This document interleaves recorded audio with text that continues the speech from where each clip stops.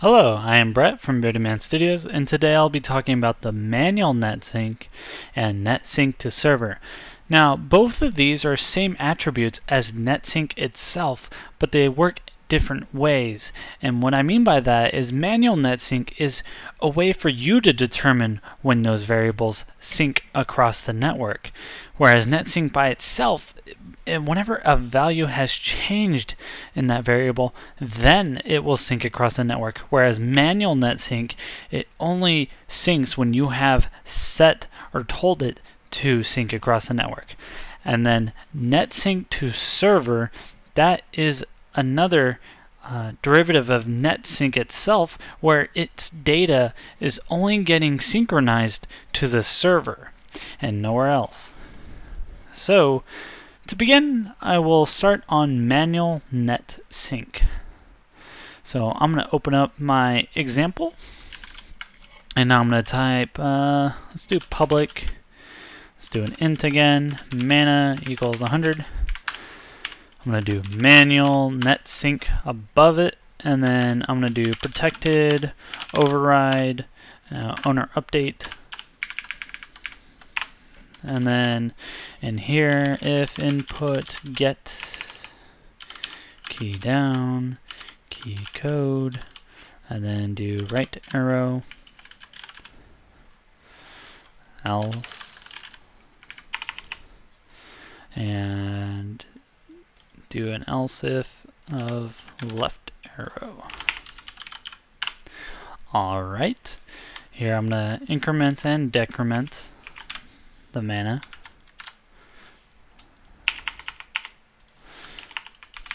And then I only want this to sync when I hit spacebar. So let me just copy this else if, paste it, and say space, and then I'm going to do the functionality of just well, as we call it, is serializing the data.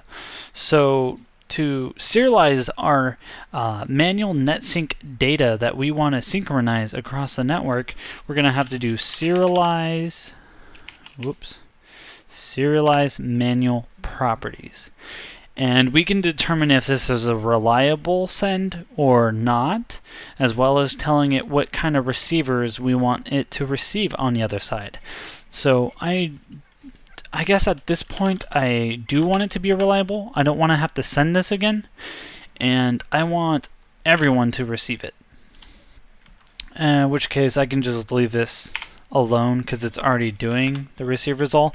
But in case I wanted to do all buffered, like people who join in, or others, or myself, or the server and me, then I can do these receivers down here as well. So for now, I'm just going to leave it as all, and that will sync when I hit space. So I'm going to now, whoops, hit the wrong key. Alright, I'm going to now let it compile, and then hit play. Alright, hit host server. And I have my example networked monobehavior with mana. I'm going to hit right and then left. And as you can see, it's going up and down correctly. And this is the server, not the client. So I'm going to hit build and run.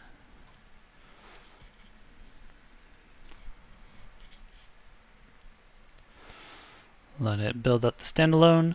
I'm going to make the editor be the server and the client be the standalone build that I just made. So I'm going to hit host server. I'm going to increment its mana to 110, and then join in as the client and decrement its mana about 10 times. 1, 2, 3, 4, 5, 6, 7, 8, 9, 10. Alright, if I go over here, you can see that it is still 100 because I have not called the sync for the manual properties. So I'm going to go back to my client, and I'll keep it over here as well, and then I'm just going to hit spacebar, which is the one that calls the function for syncing those variables. So if I hit spacebar, you'll see that it instantly updated to 90, and that is the correct value because I started at 100 and I hit left arrow 10 times, which decrements it 10 times. And then when I hit my spacebar, I synced those variables across the network, and that is where you see it now, where it has gone to the correctly updated value that I passed through, which is 90. And by pass through, I mean it is labeled as a ManualNetSync variable. So that is how you can use ManualNetSync to your advantage if you want to delay the serialization of your variables across the network and not sending too much data at all times, and maybe sending it once whenever their internet connectivity is up or some other factor that takes in place, that you want to be in more control of those NetSync variables being synchronized across the network and how they're being synchronized. So that is what you would use ManualNetSync for. So now I'm going to close the client, close the editor, or stop hosting on the editor. Then I'm going to go back in here, and now I'm going to change it to server NetSync.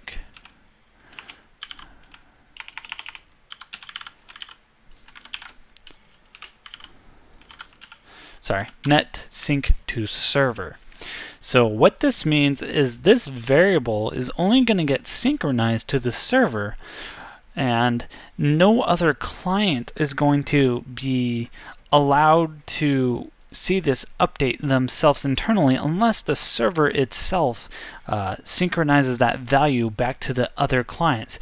So in a way, this can be a way for you to have a private message or stream of data go directly to the server without the other clients interfering with that information being sent. So that is how you use the NetSyncToServer. So if I were to build and run this now, I'm going to see these values correctly update on the server, and on the client I'm only going to see my own value update, and the other clients that do join thereafter would not have their values updated for me correctly because I am not seeing that synchronized, because it is only set to NetSyncToServer and only the server is syncing this data correctly. And that is how you'd use NetSyncToServer.